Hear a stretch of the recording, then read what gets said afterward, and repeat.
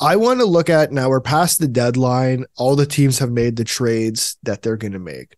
Now, I put the East, but then I was looking at it. Let's do the East and the West.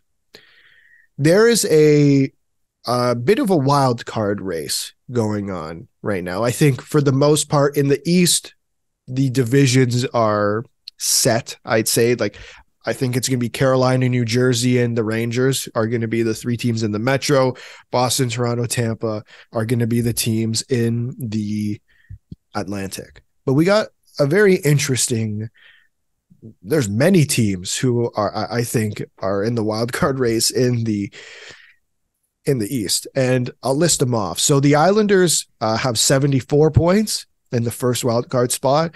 Then the Penguins have 73, just behind the second wild card spot. Sorry. Then you go Florida with 70, Ottawa with 68, Buffalo with 68, Washington with 68, and Detroit with 65. And then we kind of fall off a bit. Yeah. We got Philly with 59 and so on.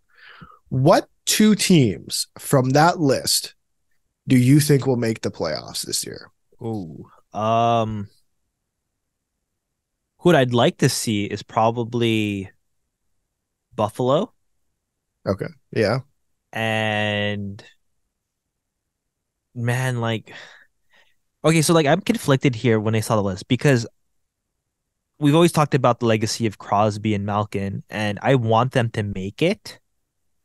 The only thing is, if they do make it, I feel like it's just gonna give Ron Hextall another free hand to be like, see, we're still a contender. We could still get in there. I just have to keep adding. And I think not that like I want him fired or anything. I'm just thinking that there has to be a change in the mentality of things. I think that he did a little bit of too much of the same thing, and it cost quite a bit in terms of the assets and the cap hit to try to improve this team right now. But I think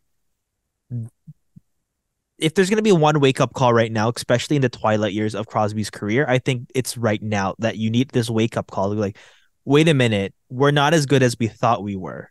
So other than them, I don't know, like, would it be crazy to say, like, I want the Ottawa Senators to make it?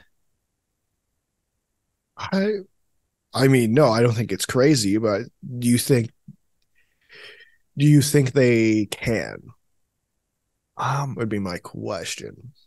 I think if they pull it all together, I think a big thing is what Derek Brassard and Claude Giroux came out and said. It's just kind of like what they expected out of this team. And I think that if the young guys buy into that idea, then it is possible for them because, you know, they swung for the fences with Jacob Chikrin this season. I think that they wouldn't have done it if they didn't believe in themselves. And I think that that's another jolt for them. That's the right jolt for them to make a run. Okay, so who are the two teams? I think it's Buffalo and Ottawa. Oh, that is a good shout. I think so. I don't know. Maybe I'm a bit biased because I want Ilya Sorokin to go as far as possible. But I do think the Islanders, listen, they have 3 games in hand on a lot of teams. 3 games more played, than a lot of teams behind them. I say the Islanders get a wild card spot. I'm gonna go with Buffalo as the second wild card team. Okay. I think I think they can make a really big push, and I want to say they have a few games. Same with Florida, with teams in the battle with them. So there's a lot of 4-point games going. Obviously, they're still missing Alex Tuch for a little bit, which will definitely hurt. But I think once they get him back, they got a team going. And really, if the goaltending can just stay together, they're going to be fine. And they're going to face one of Carolina or Boston. And even if they get killed, I don't think it matters. The fact that they got into the playoffs for them should be impressive enough. Yeah, I think it'd be a good lesson for them to go against a Carolina. And I've said it before on the show. The players they have here now, it's different. They actually want to be in Buffalo. Right. And I think that we talk about adversity with teams, and that's how they got better. I think with the Sabres, there are so many of these growing pains that they're really embracing, that they're still able to keep their composure despite the losses. It's not like how it was before, where just, you know, they were massacred out there. I think the Sabres are learning to be more competitive, and they're learning to really capitalize on that core they're building. Yeah, no, for sure. Now let's go to the West. The West is a little bit of a cluster because the division spots aren't really wrapped up. Like Edmonton could still make a divisional spots very, very messy, but I'm going to try to narrow down the teams who could be in somewhat of a wild card spot. It's a lot of a shorter list than the East, though. Right now, Edmonton and Winnipeg hold the 2 wild card spots with 78 and 75 points, and then just behind them is Calgary and Nashville. We can also throw Seattle in the mix. They're third in the Pacific with 80 points. We can throw Colorado and Minnesota in the mix. They have 76 and 79 points. Like, it's tight. It's very, very tight. Like, we can do this in 2 ways. You can give me who you think is going to finish top 3 in each division, and then give me the wild card spot, because I think the West is a little bit messy. So maybe we do that. Who do you think finishes top 3 in the Central? Okay, I think I'm going to pick the same teams, but I'm going to flip it. I think Colorado's going to finish second, and Minnesota's going to finish third. And Dallas will stay in the top. So yeah, that I could see. I wonder how much injuries still affect Colorado. Like, they just they've had such a poor year in terms of injuries. Okay. You know what? I will agree with you. How about in the Pacific? Like, right now, Vegas and LA are tied with 82 points. Seattle sitting just behind them at 80. Who do you think finishes in the top 3 spots? Okay. So I think Los Angeles will win the Pacific. Okay. And I think it will going to be Vegas and Seattle, because I want to see Vegas and Seattle in the playoffs.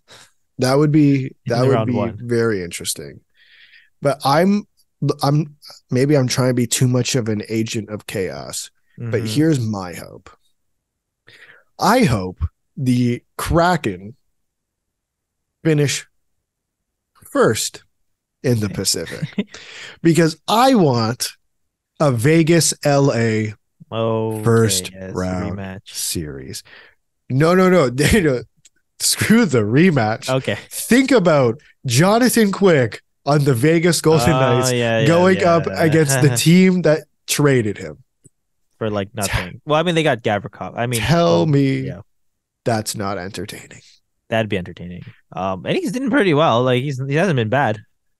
No, he hasn't been bad. I mean, he's in front of arguably a better team. All I'm saying is that would be a first round matchup and a half if we got to see Vegas and LA in the first round. Now that leaves. So you said you keep the same 3 teams? Yeah, I keep the same 3 teams. Okay, let's keep it simple. Now that leaves us with 4 teams: Edmonton, Winnipeg, Calgary, and Nashville. I think the other teams are just way too far down. Yeah. What are the 2 teams that you would pick for the wild card spot? I'd pick Edmonton, and I actually keep it Edmonton and Winnipeg. I think the Flames, they're just not enough there this year. I think, they're going to come out maybe better next year, but I think it's just this year, it's just not there. I've talked about it in our in our season preview that I loved the moves they did. I think they were great. They didn't back down. They supplemented everything that they've lost with Matthew Kachuk and Johnny Goudreau and really fortified things. Mackenzie Weegar was solid as well. It's just I had chemistry issues. I had issues of are these guys going to repeat the same seasons they had last year? And individually, they've been solid, but it's just not there. I think we had their fun with Calgary last year, but I think they're going to just, I don't know, just take this as a step back because I just don't see there's enough there. With the Oilers, I think they're going to keep surging. I could even argue that maybe they will be the ones that will break into the division, but I'll pick them. And I think with Winnipeg too, I think they've been pretty bad this last stretch of things, but Yeah. they've done what they could for the core they have right now, and Pierre-Luc Dubois is getting healthier too, so we'll see what happens. Um, Nashville, no, like I don't know. It just they sold at the deadline. I think I think about locker room culture. Like, how do you still try to like say like we're gonna go for the playoffs after we traded so many guys? the funny thing is so they have 3 games in hand on Winnipeg. And listen, obviously there's no guarantee you always win those games in hand, but let's say they do. That leaves them tied in points at the Winnipeg, which I think is hilarious, to be honest. It'd be hilarious if Yeah. they finished in a playoff spot and sold massively at the deadline. I'd agree. To add on to Calgary, I think the other thing that's kind of been their downfall this year is just it has not been a good year for Markstrom. And like they keep going back to him because I kind of think they have to, the same way that the Oilers keep going back to Jack Campbell because they feel like they have to. That's been one of their, even if Markstrom's looked fine at certain points, it's really been one of their big downfalls for frankly both Alberta teams, in that their goaltending just hasn't been as up to par or as consistent as they would need it to be. And if you look at Winnipeg, like Connor Hellebuyck, man, like that's, I think, going to give them the edge over Winnipeg. I just think with Edmonton, when you have McDavid and Draisaitl, it's kind of hard. Like you have either, if you don't make the playoffs, that says a lot more about the team around McDavid and Draisaitl and less about McDavid and Draisaitl. Yeah, in my I agree. eyes.